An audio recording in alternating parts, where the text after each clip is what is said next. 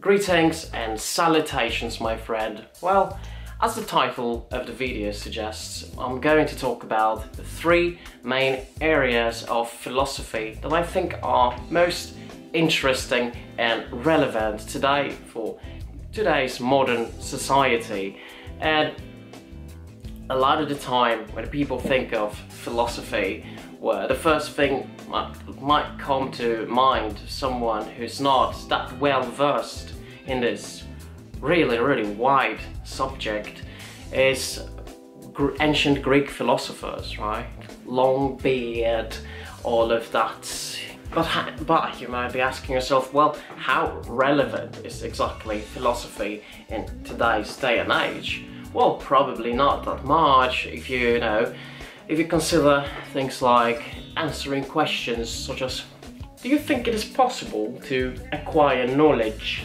Are actions right or wrong based on their consequences, intentions, or actions themselves? What is the meaning of life?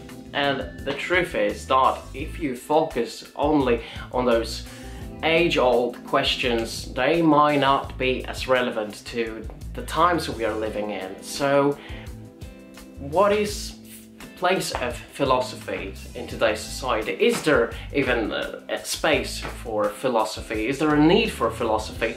And my answer is absolutely yes. But I think that we are moving into a whole new area of philosophy, but more on that later.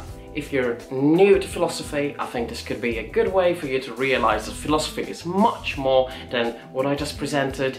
And if you have an interest in philosophy, or perhaps you're considering studying philosophy and wondering, is it worth studying philosophy?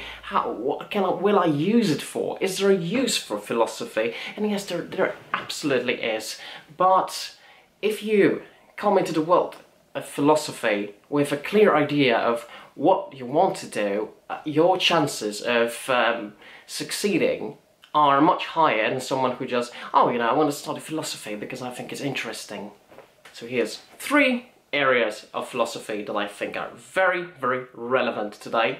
So number one is bioethics, and it's an increasingly more relevant subject. What can bioethics be applied to? Well, everything from medicine to gene technology, bioengineering, to moral questions of abortion or euthanasia.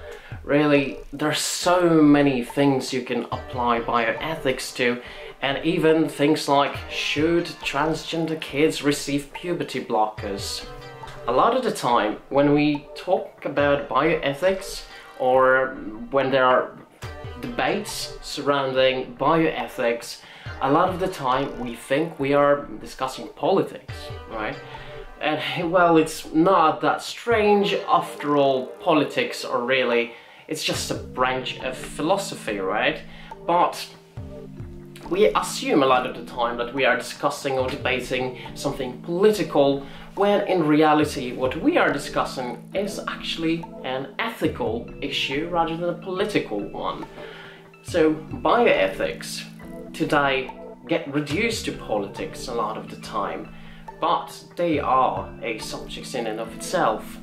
And bioethics should be of interest not only to philosophers but also doctors and anyone who's working with gene technology or bioengineering, biotechnology, and all of that. It's a super interesting subject, and it's probably the best way to apply ethics in today's society. It's useful, it applies to something that is actually going on rather than exploring more abstract thoughts, although we tend to do that a lot of the time as well. Now, number two is philosophy of physics. Let me tell you, especially astrophysics, it's a field of study where most discoveries are being made right now. We are living in the golden age of astrophysics. A lot of physicists I talk to say that, we don't need philosophy today, just like we don't need alchemy because there's chemistry now, right? But that couldn't be further from the truth, really.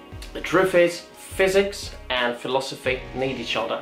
I think that a good philosopher should also be a physicist, and I think that a good physicist should also be a philosopher. I think that the best way to get to know the natural world around us is not purely through calculations, and it is not purely through philosophical examination. You need two of them, really. In as much as we like to think that physics provide an absolute answer, the unquestionable truth, that is not exactly the case all the time. Let's consider quantum physics and the theory of relativity. They seem to be contradictory, or how physicists don't necessarily agree on what is the cause of the expanding universe. There's still a need for philosophy when we don't have the absolute answers. And can there actually be absolute answers? Do things follow one principle precisely in the physical sphere of this universe? Or as things rise in complexity, more than one principle apply? Do things develop in a deterministic manner? Or as things rise in complexity, is there a decline in determinism? Those are some really interesting questions. This and questions concerning entropy can be really interesting to philosophers of physics. So I would definitely recommend getting into the field of philosophy of physics if philosophy is something you're interested in, and on top of that, if you're into physics and astronomy and all of that stuff, it's just a perfect way to combine these two disciplines. And what is so beautiful about philosophy is that it's not exclusively a natural science, and it is not exclusively a social science either. It's somewhere in between. It transcends this line. That's why I absolutely love philosophy. And now number 3, and this is my personal area of interest, and that is philosophy of technology. Now, philosophy of technology, much like bioethics, super relevant. We are living in a time where technological advancement and progress and innovation is so integral to our existence and to our society. We've seen more of that than ever before, and I think this actually gives philosophy a new origin of sort, a new birth of the age, a golden age of philosophy, which we haven't acknowledged yet, but it is happening. Much like the Greeks, you lived in a golden age of philosophy because it was so needed in the world of that time for us to understand the natural world around us, and humans as well. And as technology develops, we are entering into a new world, sort of, and we need to provide a philosophical analysis of new technologies that are developing, and not just in ethical terms, but in metaphysical and ontological and teleological terms as well.